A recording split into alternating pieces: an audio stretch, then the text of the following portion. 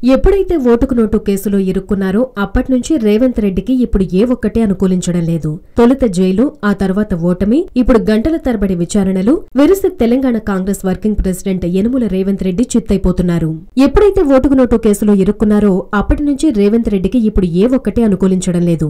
ఓటమి ఎరుగని నేతగా తనను తాను అభివర్ణించుకున్న రేవంత్ రెడ్డి ఇటీవల ముగిసిన ఎన్నికల్లో ఓ కొత్త నేత చేతిలో చిత్తుగా ఓడిపోయారు. ఇక ఆ తర్వాత తనను జైలు పాలు చేసిన ఓటుకు నోటు కేసు ఇప్పుడు మళ్లీ ఎంట్రీ ఇచ్చేసింది. ఈ కేసు విచారణ నిమిత్తం ఆయన ఈడీ ఎదుట హాజరయ్యారు. ఉదయం 11:30 ఈడీ అధికారుల వద్దకు వెళ్తే రాత్రి 8 గంటలకు కానీ ఆయన బయటకు రాలేకపోయారు. మొత్తంగా 8 గంటల పాటు ఈడీ అధికారులు సంధించిన ప్రశ్నలతో రేవంత్ రెడ్డి గొల్లయ్యారనే చెప్పాలి. ఈ విచారణ కూడా చాలా ఆసక్తికరంగా సాగినట్లుగా వార్తలు వినిపిస్తున్నాయి. ఓటుకు నోటు కేసులో ప్రధాన ముద్దాయి టీడీపీ అధినేత ఏపీ సీఎం చంద్రబాబు నాయుడే అయినప్పటికీ ఆ మొత్తం వ్యవహారాన్ని నడిపించేందుకు స్వయంగా రంగంలోకి దిగిన రేవంత్ రెడ్డి అడ్డంగా బుక్కైపోయారు. ఎమ్మెల్సీ ఎన్నికల్లో నామినేటెడ్ ఎమ్మెల్యే స్టీఫెన్సన్ ఓటును కొనుగోలు చేసేందుకు 50 లక్షలను బ్యాగ్లో వేసుకుని వెళ్లిన రేవంత్ ను తెలంగాణ ఏసీబీ అధికారులు రెడ్ హ్యాండెడ్ గా పట్టుకున్నారు. నేరుగా జైలుకు తరలించారు. ఆ తర్వాత బెయిల్ పై బయటకు వచ్చిన రేవంత్ రెడ్డి అనూహ్యంగా టీడీపీకి గుడ్ బై చెప్పేసి కాంగ్రెస్ లో చేరిపోయారు. గడిచిన ఎన్నికల్లో టీఆర్ఎస్ ఓటమే లక్ష్యంగా పావులు కదిపిన రేవంత్ తానే ఓడిపోయారు.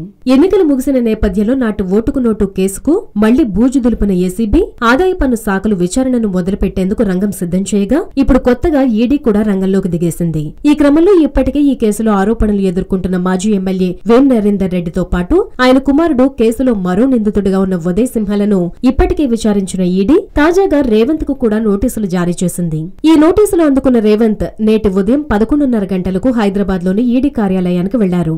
అక్కడ ఈడీ అధికారులతో పాటు ఏసీబీ, ఐటీ అధికారులు కూడా ఆయనకు స్వాగతం పలికి తమదైన శైలి ప్రశ్నలతో ఆయనను ఉక్కిరిబిక్కిరి చేశారు. విచారణలో భాగంగా ఓ గదిలో ఏసీబీ, మరో గదిలో ఐటీ, ఇంకో గదిలో ఈడీ అధికారులు కూర్చుని రేవంత్ ను విచారించారు. ఈ విచారణలో ఏసీబీ, ఐటీ అధికారులు సంధించిన ప్రశ్నలకు రేవంత్ ఇచ్చిన సమాధానాలను ఈడీ తన చేతిలోకి తీసుకుంది. ఆ తర్వాత అవే ప్రశ్నలను రేవంత్ కు సంధించిన ఈడీ 3 దర్యాప్తు సంస్థల విచారణలో రేవంత్ ఎలాంటి సమాధానాలు చెప్పారన్న విషయాన్ని చాలా జాగ్రత్తగానే నోట్ చేసుకుందట. ఈ తరహా విచారణ 8 గంటల పాటు నాన్ స్టాప్ గానే కొనసాగినా మధ్యాహ్నం మాత్రం ఓ అరగంట పాటు రేవంత్ కు విశ్రాంతి ఇచ్చారట.